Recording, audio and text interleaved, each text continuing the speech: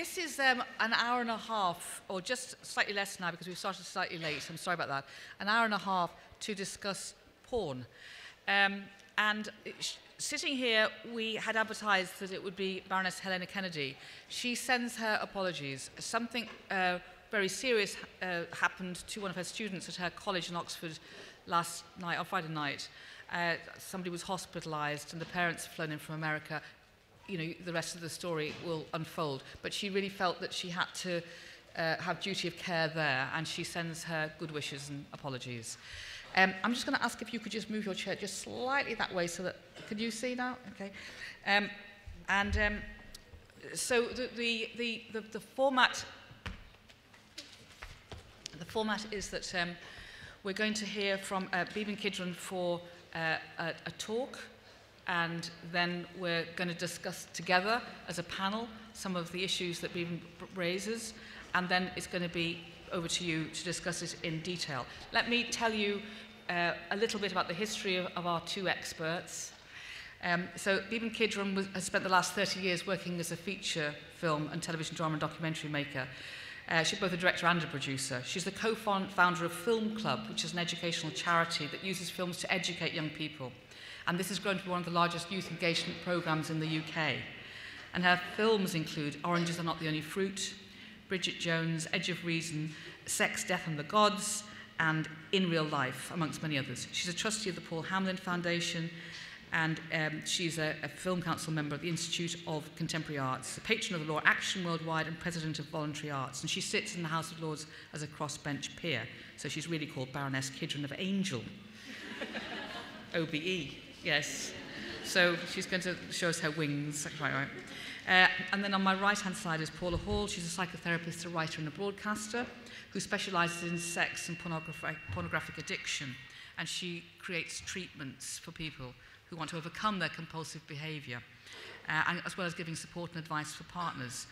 She's current chair of the Association for the Treatment of Sex Addiction and Compulsivity, and she develops training for professionals, as well as providing expert advice, you know, to anybody who needs it, professionally and for public bodies too. She's author of Understanding and Treating Sex Addiction and published in many academic journals. The documentary Porn on the Brain was something that she most recently contributed to, and we'll probably talk about that. I should say, as I would in any of the sessions that we have, whether they be about rape, whether they be about abuse, whether they be about violence, that if things that happen in the room today strike you on a personal level as something that you want to explore further, then we have counsellors available, and you mustn't be afraid to acknowledge something that you need to discuss and then come and find someone to discuss it. Because, you know, this can be it can happen as a surprise. You can suddenly go, oh my God, I remember, or I've realised, or I've been in denial, or this is something I need to think more about. You know, whatever it is, this is a safe space for us to discuss dangerous things, and we're all the same animal in the end. So that's the thing I wanted to say. But I'm going to hand over now. So Beeban is going to talk, and then we'll discuss what she talks about. Thank you, Beeban. Brilliant. Hello. Well, I don't know whether anyone else in the room was struck when I was being introduced that clearly I am not an expert on this subject. There was nothing in that bio that made me an expert on pornography. But that isn't going to shut me up, surprisingly. And I do want to just say something about WOW and this weekend and this week, that it has been a theme of the things that I've attended, that actually breaking the silence and just talking is part of the cure. So I'm there in that spirit. I'm here in that spirit. And Jude referred to a film that I've just made. It's a film, it's called In Real Life, and it is about the internet and teenagers. And that's really why I'm here, because one of the issues that teenagers have with the internet is pornography. So forgive me, because I'm going to read some of my remarks rather than just speak off the cuff, because I think this is a very difficult subject. And I come at it in a few different ways. I come at it as a mother, I came at it as a filmmaker, I come at it as a woman and as a feminist. And each one of those things lends a colour to what I think about it. And I decided that actually it was complicated, and I wanted to be sure of what I was saying. I'm going to start with talking about a recent meeting that I had with some young boys. And I should probably preface my remarks by saying that since I made the film, I am very in demand at schools and universities. I visit a school or university probably either every week or every other week at the moment. I have hundreds who are waiting for my attention, and one of the things that children want to talk about, young people want to talk about, is sex and pornography. So in that world that I now occupy, I find myself in the room with a group of 15-year-old boys, and it's quite a long and convoluted conversation, and eventually I ask the very obvious question, when you imagine ejaculating, where do you imagine ejaculating? And they were quite shocked that someone of my age might ask this question, but they went, well, miss, in the face. And I went, oh, okay, anywhere else? And they go, yeah, on the tits. Yes, on the tits, miss. Up the arse, miss. In the mouth, miss. Yeah? Now, I did find the correlation between the word miss and these particular things and these boys ejaculating a little confusing. But let's just say it took a lot of nudging and a lot of conversation to get to anything that might resemble a vagina, or perhaps more importantly for our conversation, because I am not here to valorize one kind of sex over another kind of sex, to actually anything that suggested the participation of a young woman in this activity, apart from as a receptacle or as target practice. Now, that is one group of boys. It's anecdotal evidence. I understand the problems with anecdotal evidence, but I would have to say the collective anecdotal evidence of my current life in schools and universities and amongst young people suggests to me, as do the statistics, that this is a direction of travel. That the NSPCC found recently that a third of all 11 to 18-year-olds believe pornography dictates how they should behave in a relationship. A third. I think that's a lot. In my school visits, I go out of my way to establish that I'm not so much bothered about pornography itself as I am about pornography as an instruction manual. I whip out a dictionary, and I look up definitions of sex, and I look up definitions of pornography, and we have a grand old time trying to work out what the gap is. And what we normally conclude between them and me, I try and help them conclude, put it that way, that by trying to learn the A to Z of sex from pornography is actually like learning the, part of the alphabet. Pornography is sort of X to Z, and they might be missing out A to W. And actually, they like that way of thinking about it, and they all laugh, and then they all suddenly look a little bit shocked because they realize A to W is quite a big gap, and they are wondering where the hell they're going to find out that bit, yeah? And I think that that's a theme of what I really want to say here, is there's a big gap, and pornography is over here for young people.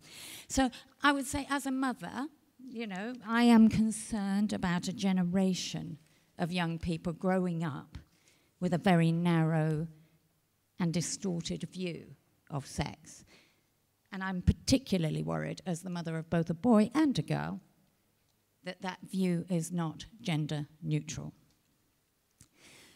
So I myself am of the post-pill generation, and I feel that women who are a little older than me had already redefined sex and sexuality for my generation. There were questions of mutuality, female desire, the separation of sex from reproduction. All that work was in the public arena. All that work was in public discourse as I grew up. And I was very much the beneficiary of that. It was clear to me from a multiplicity of sources that sex was a nuanced thing, it was a complex thing, and as well as being a personal thing, that it encompassed familial and gender power relationships, as well as providing the next generation. And I tried to find a word on the bus this morning. I scribbled, you can see it here. I've got frustrating, bewildering, infuriating, galling, fucking maddening, all of this. So, but what I had here first was, so I find it disappointing, that's my public persona, that in our new world, where all information is easily available at the stroke of a smartphone, that the representations of sex and sexuality are so entirely dominated by commercially driven adult male fantasy. Yeah? The vast majority of pornography, and I have to say, for reasons beyond my control, I've seen an unbelievable amount, an unenviable amount of pornography, reduces sex, which is something that I see as intrinsically complex, intimate, individual, human, and encompasses so many different qualities, is performed as an impersonal spectacle that fetishizes certain acts and certain images again and again. And I do have in my head now my 15-year-old boys. Our prudish world that denies young people access to age-appropriate, high-quality sex education gives free rein to a fantastical version of sex predicated on male dominance, involving the explicit and implicit debasing of women that speaks more to the question of power than sex. Mainstream heterosexual pornography, gendered, monotone, pervasive, has colonized the space given to representation of sex in visual media. And in its wake, it promotes unrealistic expectations of women's bodies, creating pressure to conform, big boobs, bronze bodies, no hair. And it depresses me that half of 11 to 16-year-olds shave or wax their bikini line, and that 40% of that age group, 11 to 16, wear a padded bra, and 1 in 3 have a spray tan, which is offensive just because of the smell. Now, as a woman, it concerns me that pornography does not deal with the ordinary, the tentative, the complicated, or the hairy. Now, in feminism, you know, there are two views, and I'm going to actually, I'm sure it will come up, and I'm going to skip over it because I want an easy life. But I do want to talk about the pornification of public space. What was once, even in my lifetime, and I'm old, but I'm not that old, you know, what was softcore porn is advertising. And I was interested in yesterday's debate, you know, about page 3, you know, and I kind of go to myself, why the hell are we going to bother banning page 3 if every day on the way to school the M&S ad is a woman in knickers? You know, I find that quite extraordinary, and young women growing around that expectation, I think, is very problematic. The sexualization of everything is the new norm, and I think it's important to remember this because it creates a new starting place for pornography. Pornography, in order to do its job of transgressing current norms, has to then start somewhere else. It has to start harder and go further. In a world where women are still negotiating the nature and the basis of their equal participation in public and private life, the routine sexualized humiliation of women represented both in pornography and the broader pornification of images of women in public life is a weapon against our empowerment. It is not a symbol of our liberation. As a feminist, I feel that we inherited something precious and hard-won from our mothers, and we are bequeathing something rather ugly to our daughters. Now, on school visits, both boys and girls speak freely, anxiously, about body pressure, about sexual pressure, and about the performance pressure that they feel. And I have to say, I was very moved on Friday when I did several talks in schools as my own personal celebration of Women's Day. And 160 girls got to their feet to applaud not me, but their classmate, who shouted out from the back and said, "This is fantastic, miss, but why the hell weren't you here 3 years ago before it all went wrong?" Yeah? I felt heartbroken, and I did rather wonder where I had been 3 years ago. Not there, sadly.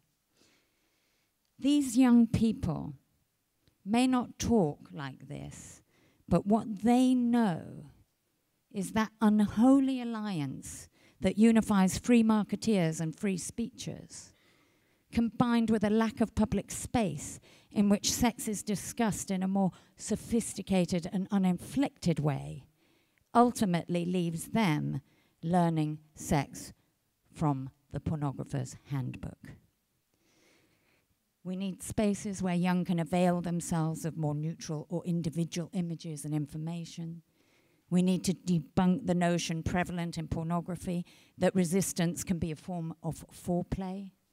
We need to re-establish a public conversation around consent, mutuality, and sexual difference. They need to know that vulnerability and sensitivity of both boys and girls is a natural part of the whole. They want to talk about friendship and family as well as sex. And they want to talk about cultural norms and where their desires fit into that picture. And we need to prioritize age-appropriate, high-quality sex and relationship education in our schools. As a woman, as a mother, as a feminist, I find myself uncomfortably on the side of the morally outraged. But if the price of freedom is a generation of young people who think that spraying cum in a girl's face is first base, then I am prepared to redefine the word freedom. Thank you.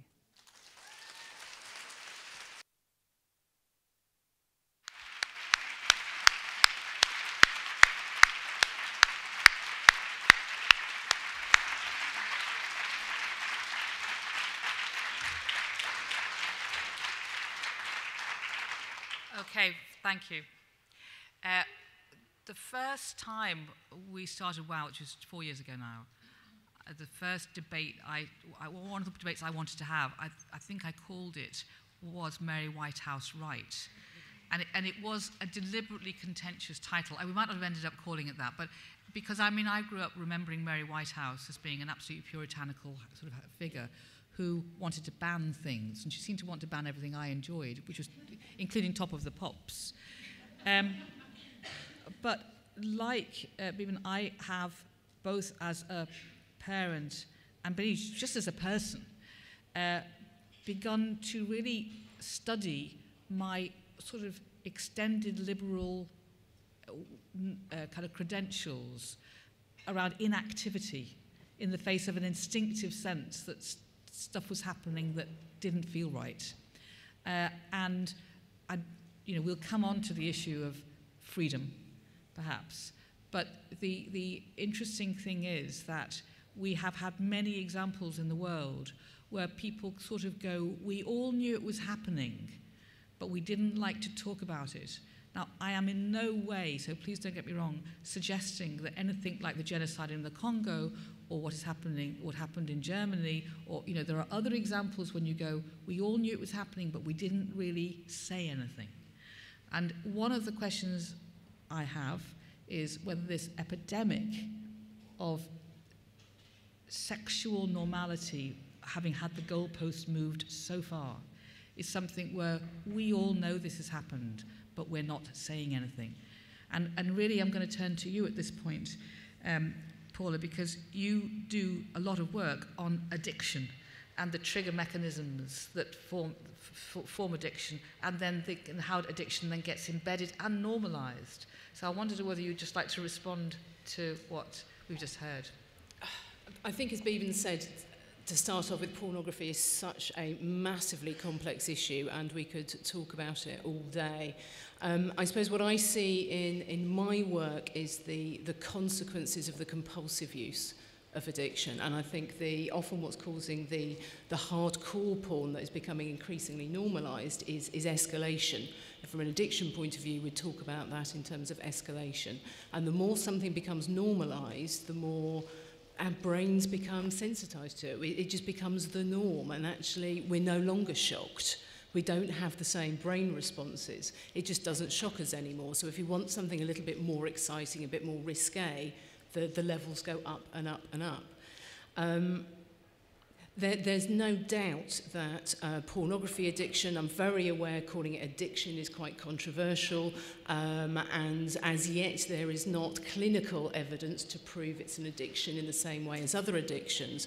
But you mentioned about using anecdotal evidence. The anecdotal evidence is overwhelming. There are currently forums around the world for young men who are struggling with erectile dysfunction caused by watching pornography, and there are about 140,000 people on those forums trying to give up porn so that they can get back their natural sexual functioning and find their natural libido. And what I very much believe is a crime currently in society is that there's no warnings on the bottle. We are in a position where we end up talking about being pro-porn or being anti-porn, rather than recognising actually there are many different genres of porn, and one person's pornography might be another person's art, might be another person's education, may be hardcore to one person, may simply be a diverse taste to somebody else. There are many different genres of porn. And for me, it is very much about sex and relationship education.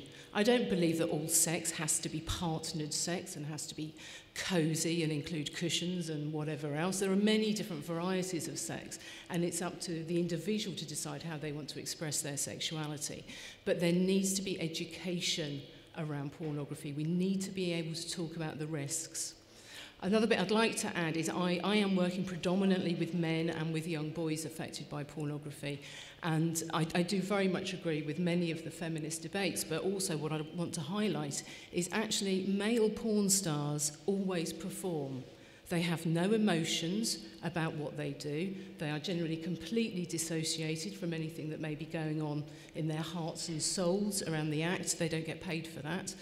They always have rock-hard erections that go on for hours and hours and hours, and they can ejaculate exactly when they're told to, on cue, wherever they're told to do it. This also puts a huge pressure on male sexuality. So pornography is also creating the norms for male sexuality. And exactly as Beeban said, what happens to the A to W, that's not being taught, that's not being learnt. And actually that is a real crime against young men. And many of them don't realise that they have got the problems they've had with porn until they try to get into a partnered relationship and then find actually they might like something more sensitive themselves. They might like to make love, but actually the equipment doesn't work anymore. And it doesn't work because what's happened in the brain is that threshold has become so high. Now, there's no education out there. There was no warning. So they think, oh, well, maybe that's not how it's meant to be. Yeah, maybe if I just come on her tits, oh, that seemed to work. Good. Maybe that's how it's meant to be then. It's the lack of education that I think is a real issue that we should have been addressing years ago, as you say, but we have absolutely got to start doing it now. Can I ask you, when both of you will have this experience of talking to government and public bodies. We'll start with you. You are talking to people about this danger territory, the rising level of young people, but also people in all parts of their life who suddenly discover that addiction to pornography is changing their sense of self, destroying their partnerships, potential partnerships and current partnerships, but with no health warnings. So what is the response of government and health agencies? What are you finding people are saying? What people tend to say is something along the lines of, so you're Mary Whitehouse and you want to ban porn then. It instantly goes into a pro or anti-porn debate rather than talking about the potential consequences. I mean, and I think we don't recognise the severity of the consequences. I have an ongoing survey that's happening online. There's about 3,000 respondents to that now, and 38% said that their pornography issues started under the age of 16. These are now, many of them are men in their 30s, 40s, 50s, but the problem started under the age of 16. Why do we have to wait until then to start talking about what's happening to adolescents now? And 1 in 5 of my clients have been actively suicidal. I mean, properly, actively suicidal because of the consequences of what has happened. And it's still, frankly, not taken seriously, or it becomes a debate of, but do you know if it actually is addiction? Because it's not in DSM yet. I don't know if it is an actual addiction, but it certainly is a bloody big problem, and that's what we need to be addressing. But the programme that was made by Martin Dominey, about online addiction and porn, was very convincing. I mean, I don't know whether you know, some of you would have seen him speak yesterday in the page 3 debate. We'll come back to that later. But he was the editor of Loaded. He got frightened, really, by the impact he realised or the culture to which he was contributing. And when he had a son and he's just had a daughter, he suddenly thought, actually, I've got to rethink all of this. So he made a Channel 4 series, and in it, they were able to take brain scans and demonstrate that exactly the same gratification buttons as alcohol, drugs, gambling were being pressed. But there is a real political issue here as well in terms of money. If anybody's thought about what the impact would be on global economies if you ban porn, Romania, I don't know what would happen to their economic situation if you took webcams away and stopped having porn. A huge amount of it comes from there. So it becomes a very, very political debate when you start talking about whether or not you're going to ban porn, whether or not you're going to put filters on. And yes, it is undoubtedly a growing issue, but actually it becomes so complex. And people will keep on going into, so are you saying you need to ban it? And I think undoubtedly we need more research, but who's going to pay for that?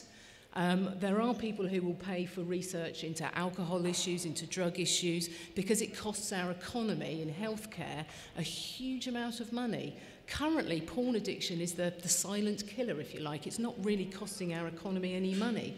So who's going to bother to finance it? So yeah, the Cambridge research that was done, which was demonstrating that the same cue response happens in the brain with pornography addiction as with cocaine addiction, was a very small study funded by a television production company mostly, which means, regrettably, academically, it gets brought into dispute. It becomes about funding.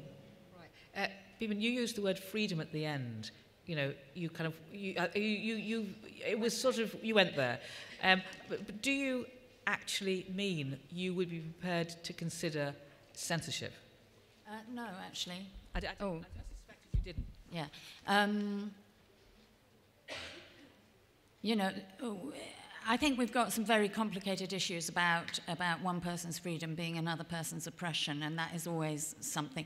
But actually, with respect to porn, my own personal view is that we should do a lot more opting in than opting out, and not worry about banning so much. I would be very keen to see adult content. When you go into it, say, this is adult content, do you want to watch it? And actually those kids who don't want to watch it, then they can go, oh no, actually I didn't. That was not where I was heading. But actually those that do want to watch it and are transgressing, let them know that that is transgressing. Part of the issue here is about what is considered normal, what the adult world is telling you is normal. So I think that most of my emphasis is also on education, and I would like to say this, which is we recently had an amendment to the Children's Bill in the House of Lords about making SRE, sex and relationship education, compulsory in all schools, not just including free schools, etc., etc. I would actually extend that to independent schools myself, but that I could not get the support for. And we lost. And I think that is an absolute crime against the next generation. I really do. And I would say anyone in this room who has the privilege of a vote should not vote for anybody in 2015 who is not prepared to put their name to compulsory sex and relationship education in schools. Right. Right.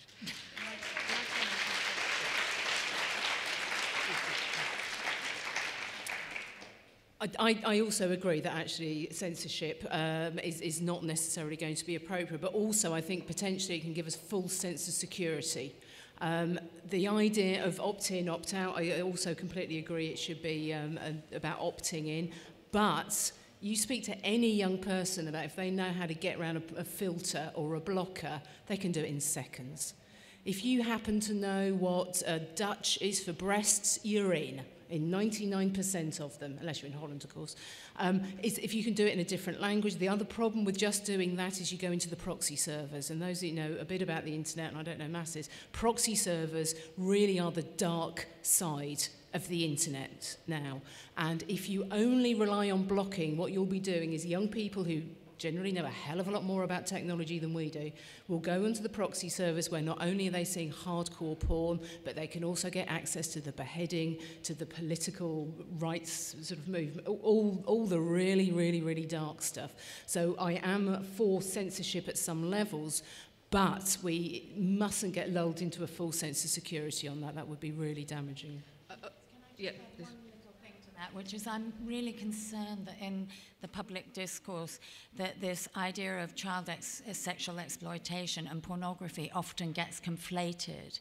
And I think that's something else that we have to be aware of. What is truly illegal and truly exploiting online should be dealt with by the law, and they should put a lot more resources into that. That is a completely separate issue from pornography, which is a standalone problem, and it's easy for those that lead us to look like they're doing something if it's conflated. So I think that we also have a responsibility to understand, and to talk about these things and have a multiplicity of approaches, not just one, and that's why blocking is so... A, it doesn't work, and B, it's singular. What we need is a much more sophisticated approach to this. Okay, I just wanted to ask you one more question, because you did actually say that you would be supportive of censorship. Could you define? Because the whole territory gets so muddy, finally, around the idea of, well, what are we going to do? Is it banning? Again, I think you have to bear in mind that there are so many different genres of pornography, and there is no doubt that there is some pornography that obviously is hurting children, it is against the law, it is coercive, it is dangerous. So there are some hardcore type pornography that I think actually should be censored, and we should be looking at... legally, that has been agreed, and that will get banned. It might be hard to do it, but, yes, but legally. Yes, that's what I was talking about really in terms of censorship. But I think we have to stop talking just about pornography in the singular, assuming that when we say porn is good, porn is bad, porn this, porn that, there is such a massive variety out there. And for many people, as you say, it's actually, it is a place of freedom for them. It's liberating. There are lots of people, single people, people who don't have the opportunity to have partnered sex, that the internet has just been amazing for. It's a really rich source of sexual education. It can be fantastic. So I think censorship would be such a clumsy tool that could potentially do far too much harm. But some stuff, it's got to be banned. All right. Well, I mean, shall we, for the purposes of this, agree that there's quite a lot of people who could enjoy pornography at a certain level, and they should be happy to do that, and so on? I mean, is that something that you both subscribe to? Or are you actually saying that you kind of wish pornography didn't exist at all at any level? I can't wish that it doesn't. I have a very... No, I think people want to watch porn, let them watch porn, yeah? I think the fact that it is so pervasive, and we have somehow... It's like globalizing. It's like the single image of sexuality that has colonized our sexual conversation. That I hate. And so my fight is to get the other up there, yeah? That's my fight. Okay, well, let's just focus, before we come back onto the issues of hardcore porn and all the implications of that, can we just talk about sex and relationship education for a minute? Because this is something you can do, And as you know, I am very keen that at WOW, we hear about stuff and then we do things. I was, like you, very shocked that it was blocked at ministerial level, which it was. You know, schools could and must be doing education, not just biology, but relationship education. And can you just explain why you think it got blocked? Who blocked it? Well, can we just name that? Yeah. Well, Michael Gove, we know, does not believe in central control unless it's his. I think there's a, you know, what was really disappointing in the House of Lords specifically was that there was this incredible moment where I realised that they had divided the House between PHSE supporters and SRE supporters. And I literally sat there on the red benches, and forgive me, I'm relatively new in that position, and I should have just stood up and said this, but I sat there and I thought, it's like asking people to choose between their children. You know, PHSE, the wider health of children, or sex and relationship, and they sort of divided the support in the House. I think that the bottom line is that it's seen as liberal, it's seen as invasive, and I think we have to say out loud that the church does not want it. And one of the arguments that I get from ministers when I talk about them, they go, yes, we know, you know more than we know, and we know, but it's up to parents. And I say we've got a double-headed monster here, and one of it is the smartphone, which is any parent knows that they are with their child 1 or 2 or 3 hours a day, and their smartphone is with them 24 hours a day, and we don't have the possibility of monitoring, nor should we probably, but we don't have the possibility even of monitoring our children. And the other thing is, and this is something that so many kids have said to me, kids don't want to speak to their parents about sex. They might want to speak about many, many things, but actually they like talking about it in a slightly less personalised space. They like talking about it with peers there so that they can sort of inch their way into it. And they like talking about it with strangers, preferably ones that go away afterwards, but so you're not a permanent, you know, Mr. Roberts knowing about their question. You know, so I think that there are ways to approach it. There are really obvious things to do. And I am actually involved in one initiative that will see young people designing their own sex and relationship education curriculum that we will then try and promote into schools. Right. So I like to be efficient. Even if you don't believe that pornography is a problem, or you don't want anything done about anything at all, the idea of sex and relationship training for young people is an intelligent thing to offer. And you can't ask parents to be responsible entirely for all aspects to do with children's growing up. If that was the case, actually, a lot of children, sadly, wouldn't be going to school.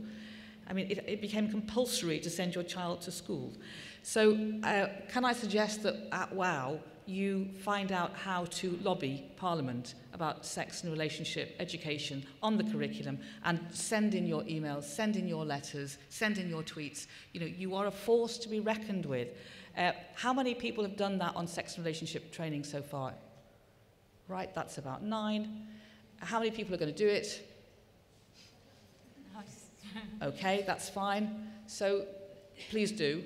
And do it to both houses of Parliament, to all ministers, and to their special advisors. Okay, so that's that done. But can we return to the idea of the moving of the goalposts, which is really what you're saying, that society has created a new norm about sexualization, forcing pornography, if you like, to take another step to a far-flung space in order to really be extreme, much more extreme. Do you think we can pull it back again? Are there examples of societies culturally shifting, not through law, but through attitude? Well, I can't speak to wider societies, but I would say that I do feel there are some younger women who are beginning to say no. Yeah? This is not how we want to be seen. This is not appropriate for our self-image. We want a more complex public face than the one that is currently being delivered commercially. And I think you have to keep in mind the fact that the drivers here are all commercial. And I think we have to believe that, otherwise we give up. And I do just want to come back on one little thing that you said. You say there's nothing we can do, there's no intervention and so on. And I actually don't feel that. I actually do think there's an awful lot we can do around compulsion loops. There's an awful lot we can do around the way in which people are using the internet. There's an awful lot we can do about how young people see it as a creative place rather than a consuming place. And there's all sorts of things that you know, it's a very complex system, but there's all sorts of things that added together would add up to an empowerment of young people in that space that might make this one little part of a much bigger, healthier space for them. And I think that it is very difficult to say that there's banning or nothing, but I think that we can do quite a lot of things in that grey area. Mm-hmm.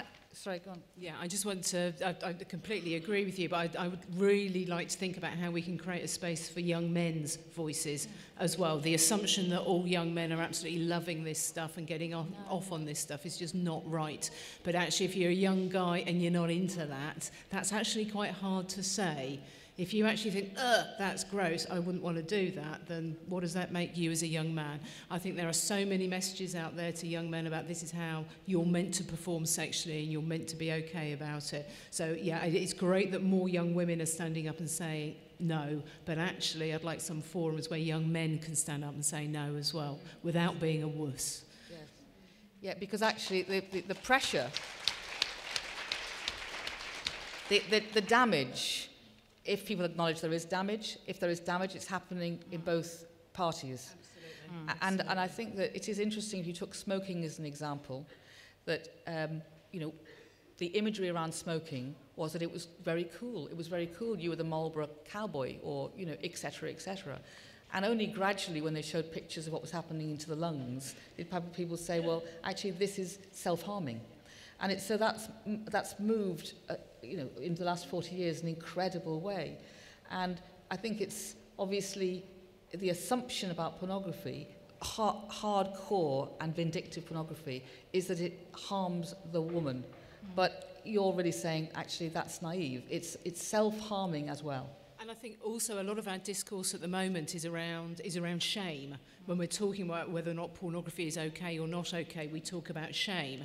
And what that can do to young guys, particularly if they are enjoying it at some level, and I think, you know, pleasure's a complex thing, it can leave them feeling shame and make it hard for them to speak out about it. But I think when we start more of a health-based discourse and actually helping young men to recognise that actually this changes your brain, the changes, that the tolerance that you're developing is actually not about taste and arousal, it's about dopamine changes in your brain, then again that is going to give them a voice to say, actually, I would like to control how my brain is changing and not having it controlled by this external stimuli.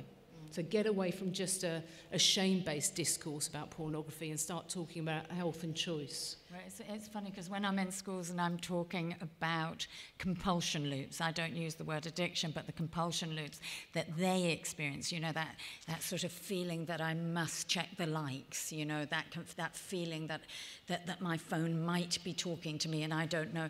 And actually, when I explain to them the technology behind some of those compulsion loops and some of those feelings, and I occasionally accuse them of being lab rats for Google, they actually get quite a kind of a strident position on that, and they come afterwards, and after we've spoken, I teach them how to deactivate all their buzzes and alerts in their phones, because 85% of us never do that, and young people don't know how to do that, and I think that it does play into their relationship, you know, of compulsion that is already that's already established. And if you're looking for sex, why wouldn't you look for sex if you're young? And that's the sex that's available. And I think it's that thing of broadening the places where sex is a conversation. Yeah, and I do agree with you about the boy thing, and I just wanted to say there's a boy who talks very openly about porn in the film that I made, and I often show the clip, and then I talk to the kids about what he said after he saw it, and his struggle to have a relationship with a girl. And the entire group, when I say, and he did eventually find a girlfriend, and he said that his desire was to make her happy in the relationship. Boys and girls alike, they all go, oh. You know, it's a sort of a glorious moment of understanding what they desire and putting their desires back on the map. Okay, so we're going to hand over to the House, as it were, for questions and comments. I hope you understand that nobody is suggesting that people here are not allowed to enjoy porn, if you do. I mean, seriously. And that eroticism and the spectrum of eroticism through to any kind of version of investigation sexually is yours for the having. So this really is a debate actually about the kind of cultural norm that we've arrived at and the implications of that, and whether or not we are damaging our society, particularly our young people, or maybe you think we're not.